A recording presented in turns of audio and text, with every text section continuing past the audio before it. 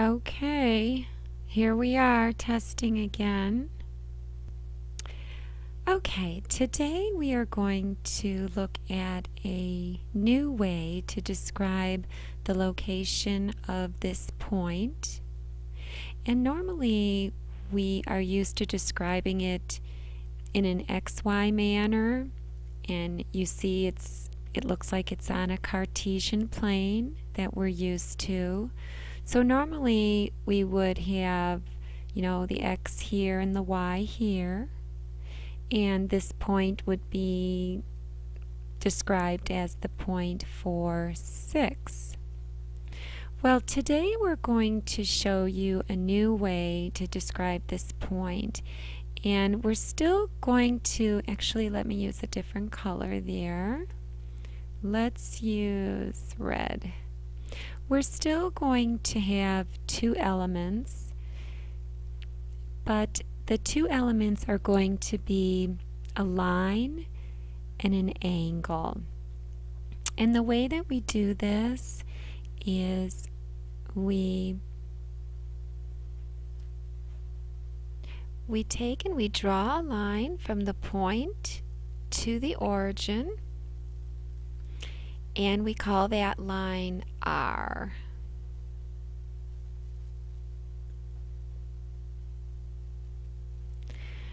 And then what we do is we say, okay, we have our R, and that R goes here. It's our first element. And we say, okay, what angle, what size angle does that line R make with the x-axis? And here's the x-axis.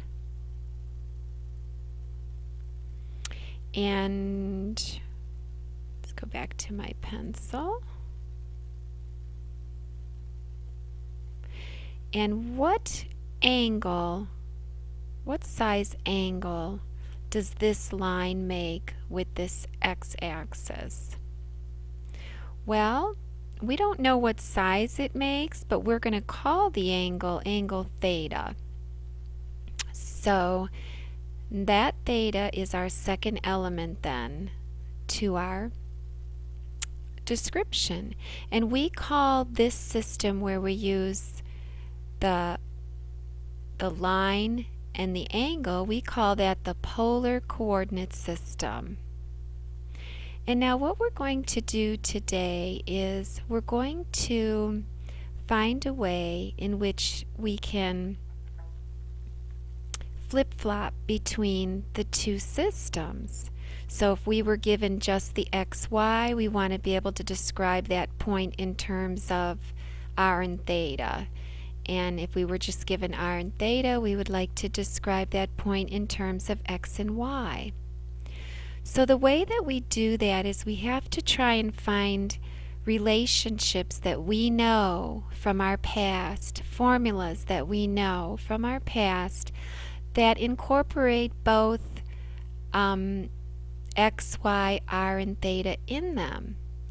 So the first thing that we would want to do is we want to, and let's change the color just, we would want to drop a line down from our point to the x-axis, and we would be making a right triangle there. So let's go back to our pencil, and doesn't really look like a right triangle, but this is our right triangle. And we know that there is a relationship between the sides of a right triangle and this long side that's opposite the 90. And if we were to try and name the sides of these triangles, for this example we're going to use X for this side and Y for this side. And the reason being is that this is the x-axis and this is, or I'm sorry, this is in an x direction, I should say, and this is in a y direction. So what kind of formula can we think of for a right triangle that involves two legs of the triangle and the hypotenuse? Well, you guessed it. It's the Pythagorean theorem.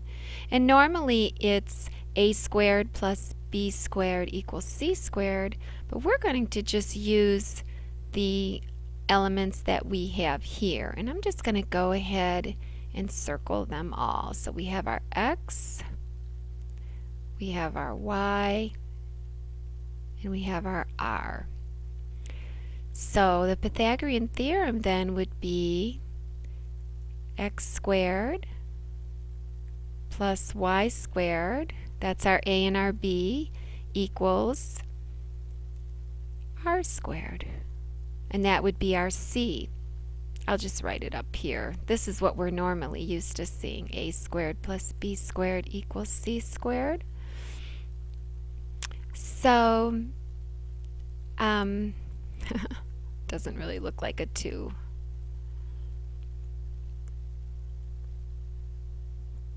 Equals c squared.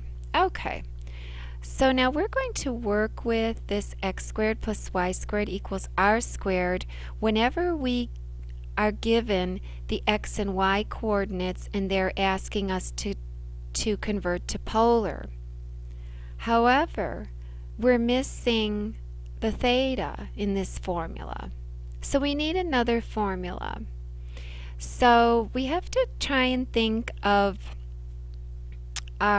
what other formulas or relationships do we know that involve our x, our y, and our theta of a right triangle.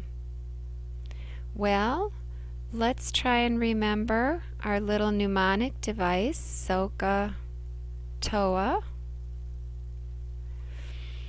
And of these three relationships, or ratios I should call them, which one involves the x, the y, and the theta? Well, that's the y is the opposite, the x is the adjacent. So here is the opposite and here is the adjacent. So yay, it's the tangent. So then we write tangent of theta equals, and tangent is opposite, which is our y, over our adjacent, which is our x. So there you have it. So now, whenever you are given an x and y coordinate, like a 4 and a 6, we can plug that in to this formula. The 6 would go here, the 4 would go there, and get our theta. And the 6 would go here, and the 4 would go there, and we would get our r, the length of our r. So these two formulas we would be using when we go from Cartesian to polar. Well, now we need to find some formulas to go from polar to Cartesian. Well, to go from polar to Cartesian, it's really better to have a formula that has just the y in it without the x, and vice versa, just the x in it without the y. Because remember, if we're going from polar to Cartesian, they're giving us the polar. So they're going to be giving us the theta and the r. So we want to try and find a relationship that we know. We'll just start with the y. We want to find a relationship that we know that involves theta, r, and the y. So let's see. We go back to our diagram. We got the theta. The r is the hypotenuse, and the y is the opposite. So let's try and think of a relationship that we know that involves the theta, of course, and the opposite and the hypotenuse. Well, we have the opposite here, but this is our x-coordinate, the adjacent. We don't want that. But here we have our opposite and our hypotenuse. So of course, it's the sine. So then we write sine of theta equals opposite, which is our y, over our hypotenuse, which is our r. And then we would further like to isolate the y, because remember, we're going to be given theta and r, and we want to convert it to the y coordinate. So we want to multiply both sides of the equation by r, and that gives us y equals r sine of theta.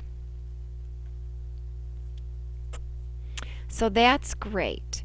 So now we've got our y coordinate. But now we need to find another formula that involves just our x and our theta and our r.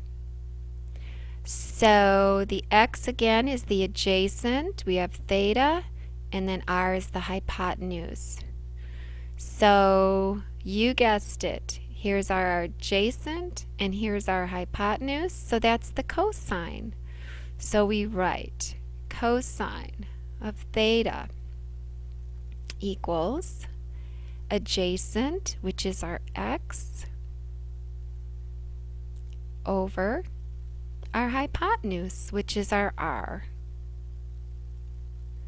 And once again, we will want to isolate the x because we're going to be given theta and r, and we want to know what x is. So we multiply both sides of the equation by r, and we end up with x equals r cosine of theta.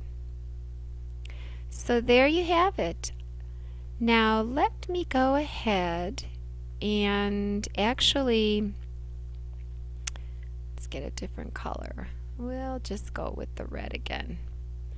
We are going to, actually maybe we'll use pink since we haven't used that color yet.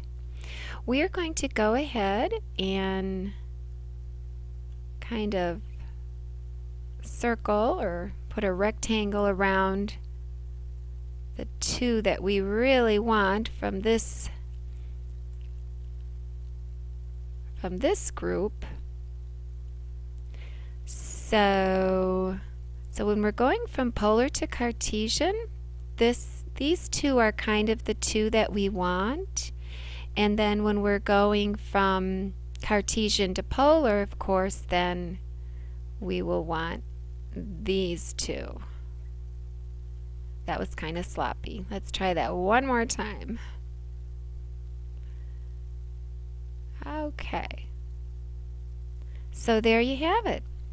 So now in our next video, we will actually go ahead and solve some problems. We may even start with our 4 and our 6, and we'll just keep flip-flopping back and forth. Okay, thank you.